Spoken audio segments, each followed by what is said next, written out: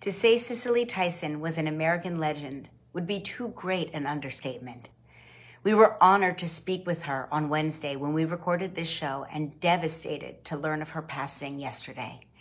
She was a trailblazer who broke barriers for Black actresses and women everywhere. Cicely was a portrait in courage, dignity, and grace. We feel very fortunate to share with you her last interview. Our next guest has 3 Emmys, a Tony Award, an honorary Oscar, and the Presidential Medal of Freedom. She is the legendary Cicely Tyson. Welcome to the show, Miss Tyson. Miss Tyson, you are a true New Yorker, born and raised right here in New York City. A stranger made a prediction about you as a baby, right? When you were a baby? Yes. My mother was pushing me in a baby carriage, and this woman stopped her and started playing with me and turned to my mother and said, "Take care of this child. She has a 6th sense.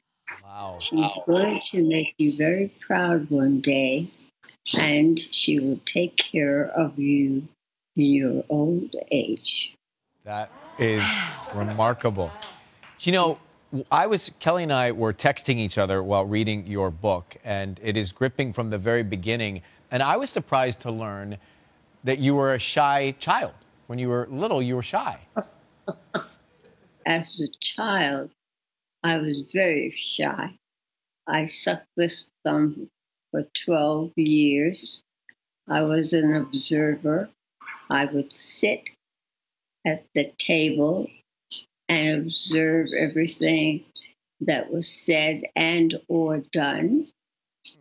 And so I listened and I learned why people said and did the things that they did. Ms. Tyson, that probably is one of the many reasons why you are an extraordinary actress, all of that observatory skills that you learned just by being shy. But your mother also was very, you say in the book, overprotective, very, very protective of you. And you weren't allowed to go anywhere alone, is that right? None of us. There were 3 of us. I had a brother who was the older. And then I'm the middle child. And then I have a sister who was a baby, although she did not act nor look like one.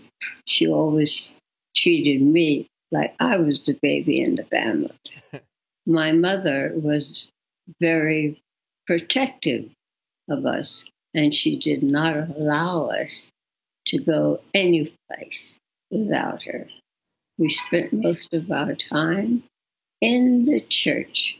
So I took it upon myself, soon as my mother left, I would leave the house, jump on the subway, and go all the way down to 14th Street, which housed a John Wanamaker's department store, every Saturday, where they had a concert for little white girls who were dressed in white pinafores and Mary Jane shoes, and or blonde. That there was not one.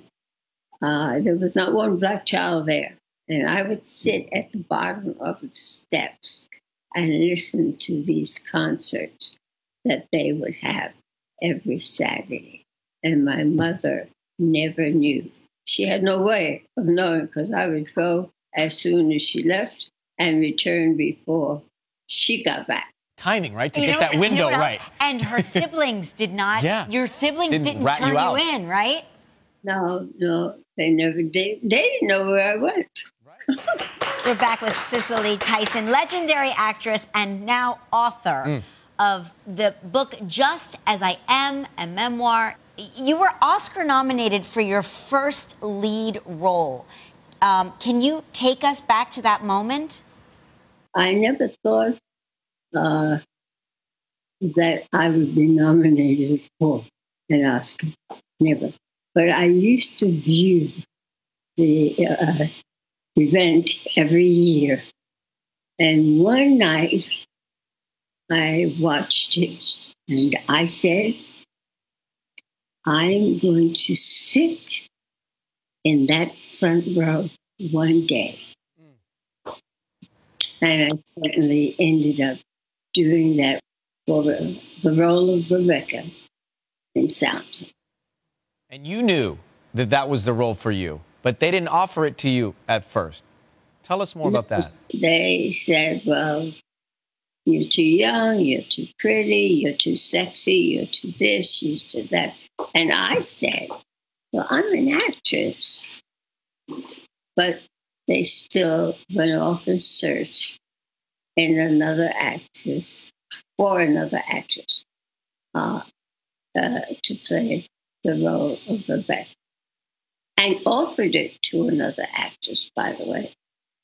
But in the negotiations, it fell down. They didn't offer her enough money, and she passed.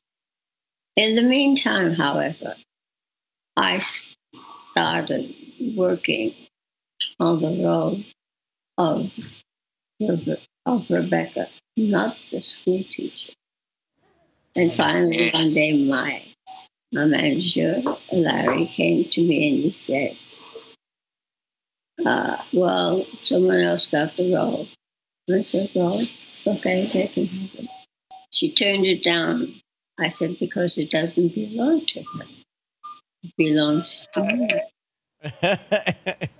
Oh my gosh! I wonder, after the film comes out, you receive an Academy Award nomination. Did you ever hear from her?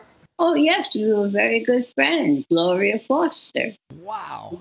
Magnificent. But they didn't want to pay her enough money. But I have been an actress my whole career who's never been paid any money because I never really worked for money. Yeah. I worked because there were certain issues that I wished to address about myself and my race as a Black woman. And Ms. Tyson, it is a fact that you were the first Black actress on a daytime soap as well? Yes. Oh, the guiding. You said that your mom, that was your favorite role that your mom loved, right? She loved you on The Guiding Light? My mother was a television junkie for those daylight shows. And she and Miles would sit down and watch those shows. And I couldn't get into the house fast enough before they were talking to me about what was going on those shows, like they were real people. Sometimes she would call me all the way from California. And when I get to her house in New York, she would start talking about these people and start talking about this person going with that person's husband and this one with somebody else's husband. I said, you mean to tell me you call me all the way from California to discuss those things with those people with me? I said, please leave me alone. I mean, that is great. And you turned 96 last month. It's amazing.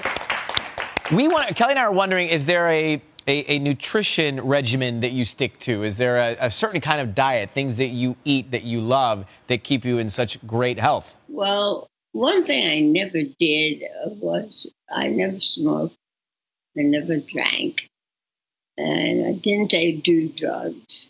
And when Martin Luther King was assassinated, I was so stunned by that I became a vegetarian.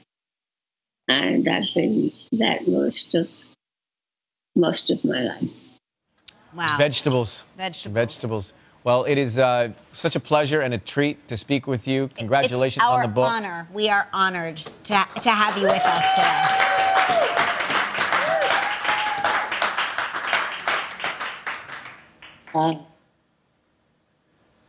Both Kelly and Ryan, ever since I can remember, but before there was Regis Philbin, you know, I have been watching your show ever since then. So I am a devoted fan. Well, that warms our heart. Thank you. We love you. Thank you so much. Thank you, Ms. Tyson. Everybody's crying. I know. You've made our producers cry because they are so moved to know that you are watching our show, our little show. We appreciate it more than we can say. Thank you so much, and God bless. And to you as well. you. Read all about the amazing life of Cicely Tyson in her book, Just As I Am.